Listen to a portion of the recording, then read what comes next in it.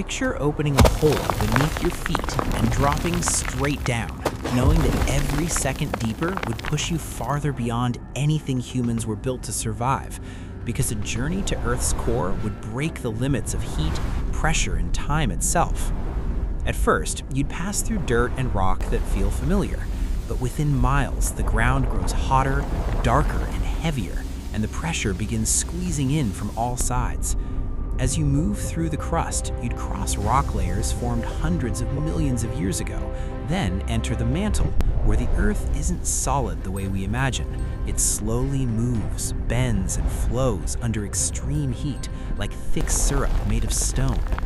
Temperatures here soar past what melts steel, and the pressure becomes so intense it would crush any human body instantly.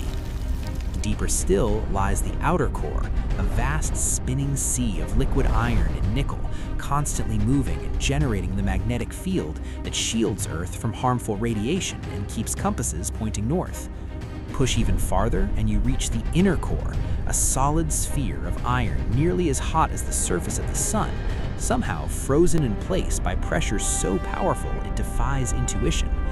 No drill, no robot, no material on Earth could survive this descent, not even close.